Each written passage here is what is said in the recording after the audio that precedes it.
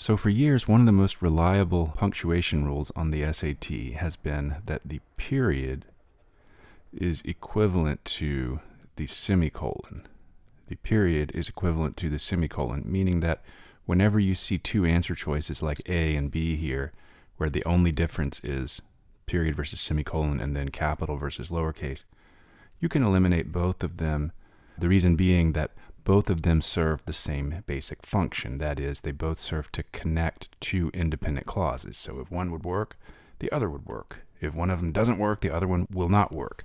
Now, this continues to be true with the new digital SAT. If we look at a question like this, we see that answer choice C has a semicolon and a lowercase t. Answer choice D has a period and a capital T. So once again, both of those are going to have to be wrong, because the only way in this context to use a semicolon is to use it to connect two independent clauses. And since we don't have that here, it doesn't work. Same thing for the period.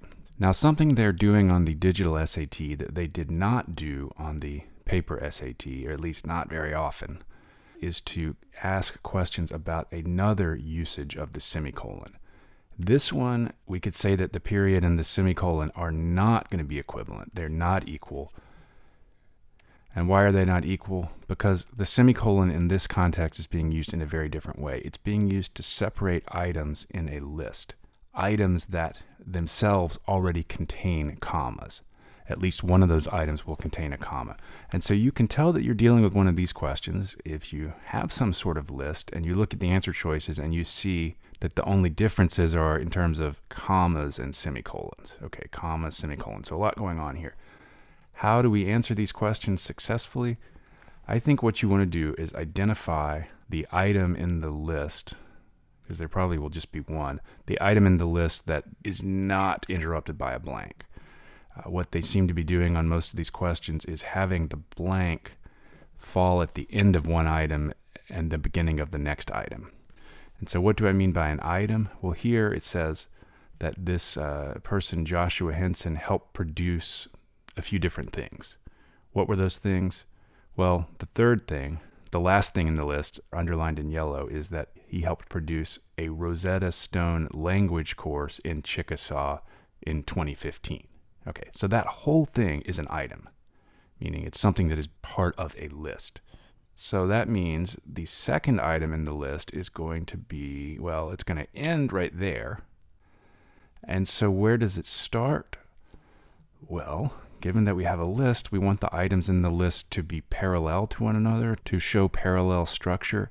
And so if our last item ends with a comma in 2015 and our second item ends with a comma in 2010, it would make sense for our first item to end with comma in 2009, okay, or in some year.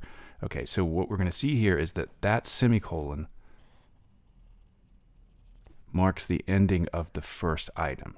So what did he help produce? He helped produce three things. One, the world's first indigenous language instructional app, comma, Chickasaw Basic, comma, in 2009. Two, an online television network, Chickasaw TV, in 2010. And three, a Rosetta Stone language course in Chickasaw in 2015. So the semicolon is basically acting like a next level comma. It's basically telling us here is where the end of one item comes and the beginning of the next one. Let's see what we have here. So, Nigerian author so-and-so's celebrated literary oeuvre, sort of catalog, includes The Joys of Motherhood, a novel about the changing roles of women in 1950s, blank, a television play. So we can easily get lost if we focus too much on that portion that includes the blank. So again, what we'll do is start at the end, because that way we can see the basic form of what's being listed. And what do we see here? Okay, head above water, her autobiography. So we have a title of a book and a brief description of it. Very brief description. Okay, that suggests to me, especially when we look at the first item here, The Joys of Motherhood, a novel about the changing roles of women in 1950s. Well, we want our first item to end with that description's ending. So just looking at that first part of it, B or D could be correct. because both of them have a semicolon. So the comma doesn't work because it doesn't clarify where one item ends and the next one begins. What is it that distinguishes B from D on this one? Well, we do need some kind of comma here. So our second item starts here. A kind of marriage, comma, a television play about the private struggles of a newlywed couple in Nigeria, and head above water, her autobiography. So we can look at this list and see that what we basically have is, it includes title, description, and then semicolon to signal that that item is ending. Then a kind of marriage, comma, a television play about the private struggles. So the next title, description, and then finally item C, or item 3, title and description. Okay, so if you're going to use a semicolon after one item, you use a semicolon after the next one, and then you put an and then you finish with a period. One more example. And here, again, it's a semicolon question, but I've zoomed in because the screen capture was not high resolution for whatever reason here. But let's read this sentence. The Arctic Alpine blah blah blah in Norway and this other garden in Brazil are two of many botanical gardens around the world dedicated to growing diverse plant blank, fostering scientific research, and educating the public about plant conservation. Okay, so once again, we're going to start with the third item, the one that isn't interrupted by the blank, and see what we can figure out about it. Well, it's saying that they are dedicated to doing a few different things. Okay.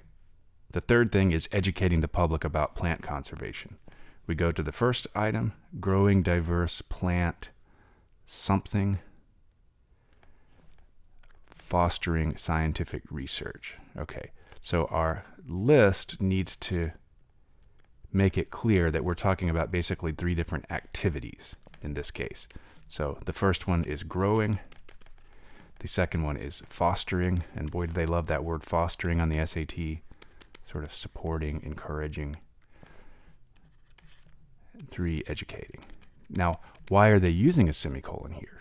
Why are they using a semicolon? Why don't they just use commas?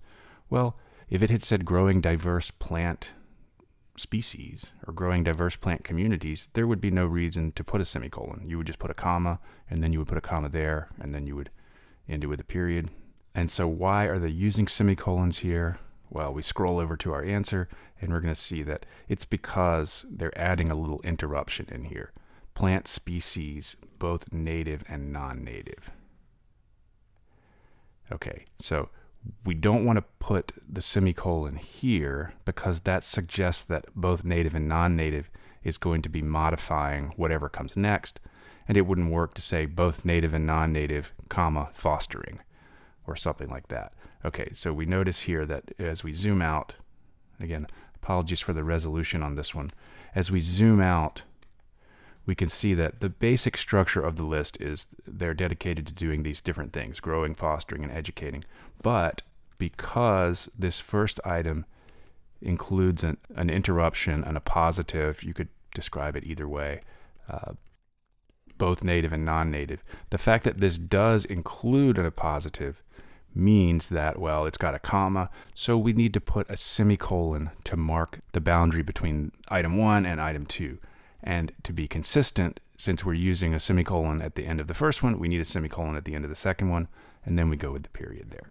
But to recap, we've got 2 different uses of the semicolon. The first usage is to separate, or if you'd like to think of it this way, separate or join 2 independent clauses, to mark the distinction between 2 independent clauses. And what is an independent clause? It's just something that can stand on its own as a sentence. So he ran, I jogged. Okay, they can be really short, but the point is, if you can use a semicolon in this context, you can use a period. The distinction between the 2 is too subjective. So if you can use one, you can use the other, and it's for that reason that we would say that the semicolon and the period are equivalent in that context. But in this other context where it's used to separate items in a list in which the items being listed already contain commas, just like we've seen in those previous examples. Here, we would not say that the period equals the semicolon. We wouldn't say that at all. But again, the semicolon in these examples, in these questions, is going to be like a next level of comma, meaning since the commas are already being used within the items, the semicolon is being used to separate those items.